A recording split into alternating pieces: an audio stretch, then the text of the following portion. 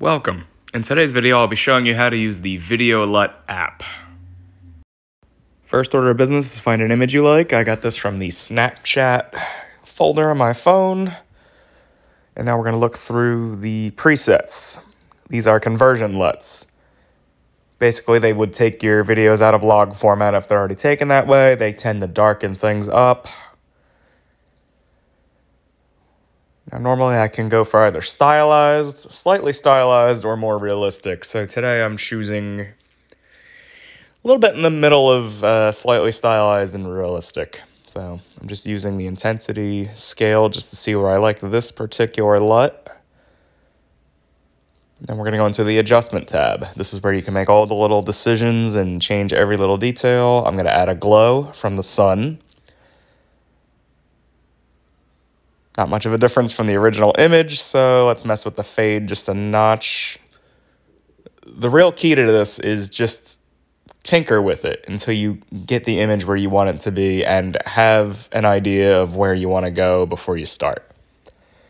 You can just do it freeform, but you'll be here for a while if you don't. Now with this halation function here, really important you tinker with this and what it does, because as you can see, that car on the bottom is having a bit of a red glare on it. You could hypothetically cut that out with a third-party editing app, but this is purely a VideoLut video. So just mess with the levels until you get it where you want it. I just like that little extra bit of red in there, just to really sell the fact that it's coming from the sun and there's heat.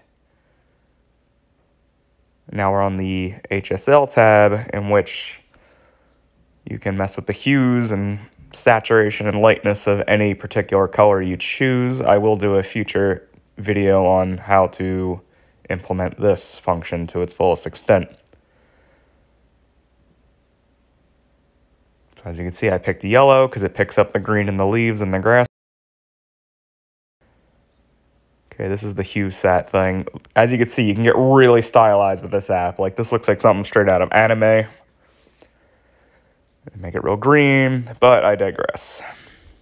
This is good for controlling lighting with a variety of color shaders like the blue and the yellow.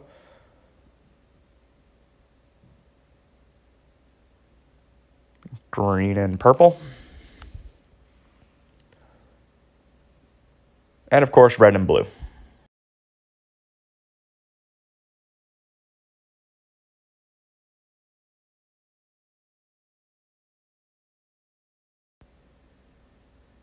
Now in the upper right-hand corner, you have the Compare tab, which lets you mask off one side of it or the other just to see the original versus your edit so far. I always love to check that. I always love to keep that in mind. This is how you add a grain. You can dictate the size of the grain that you're adding on this bottom tab here. And the top one, denoise strength, smoothens out your image. So if you have a lot of pixels, it will take that out. Here's another lighting tab option with color shaders. This one is for real intense imagery.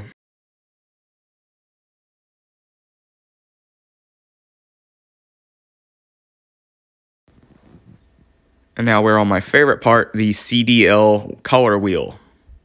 As you can see, the offset is very dramatic. But you also have power, slope, and a slider for your color saturation in general.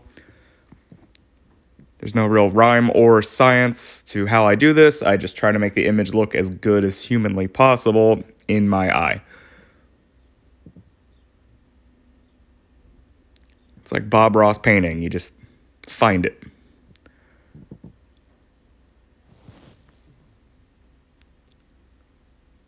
As you can see, I went for a naturalistic, sunshiny look with just a little touch of stylization, but we're missing something here. Let's add a little grain to it.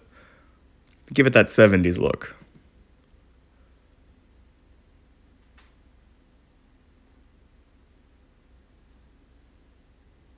Okay, it looks good. That's the original. If you hold down the image, it shows you the original image as well, and then when you release, it takes you back to your edit.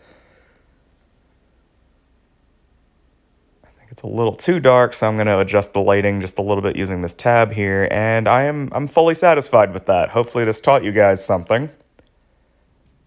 Now in the upper right-hand corner, click the button that says save and then save image, and then it gives you options from there that I edited out because it has my contacts in there. Here's the original, and here's the remake. Thank you so much for watching, everyone. We'll see you in the next one.